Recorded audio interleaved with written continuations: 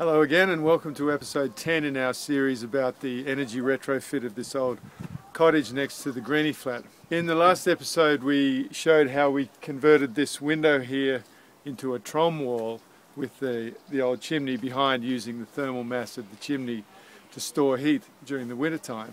And we also mentioned how we were going to convert the rest of this wall into a solar air heating panel for the house. Now you're probably wondering why we would need to use this wall as an air heating panel. So in order to explain that, we'll go back over to the Greeny Flat and show you what we did there. So we're looking here at the north wall of the Greeny Flat, and you can see that there are 3 of these large north-facing windows. Each one of them is about 3.5 square meters of glass, and altogether they make up about 19% of the floor area of the Greeny Flat. So there's about 11 square meters of glass and there's about 57 square meters of floor area in the flat, so it's about 19%. We're back to the north wall of the cottage now, and you can see that there are 6 of these panes of glass if you include the trom wall. Each one of them is about a square meter, so there's about 6 square meters of glass. And the floor area of the cottage is about 135 square meters. So that means there's only about 4% of the floor area included as glass on the north wall of the cottage. So much less than the recommended 12 to 20% that you would like to have for passive solar design. So when we were designing the renovations of this cottage, we would have liked to have put more glass on this north wall, but the council wouldn't allow us for various reasons, and so we're stuck with only a small amount of north-facing glass. So one way to make up for that is to use the rest of this wall. Everywhere you see corrugated iron on this wall, we can use that as an air heating panel. In the winter time, this corrugated iron on this wall will be in full sun, and in summer it will be shaded by the eave overhang, by the roof overhang that you can see there. Now, if you've watched the previous videos in this series, you'll also know that we've sealed this house much better than it was before.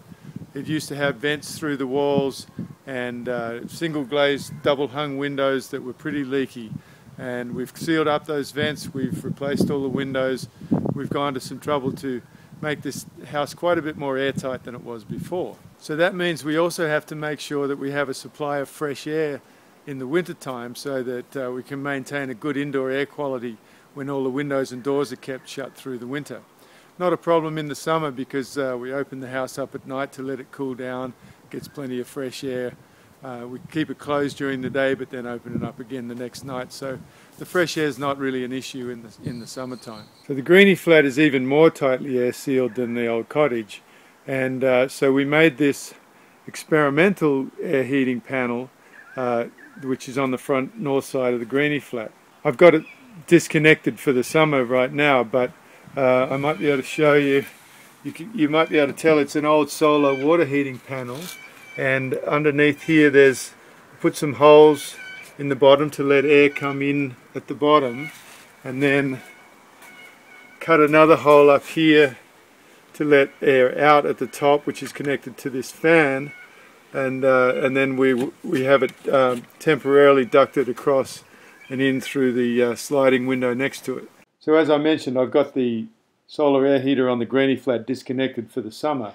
But if you go to our website and scroll down to May 2015, then there are a couple of newsletter postings there that describe how we made that DIY solar air heater prototype, and then it talks about what happened when we turned it on.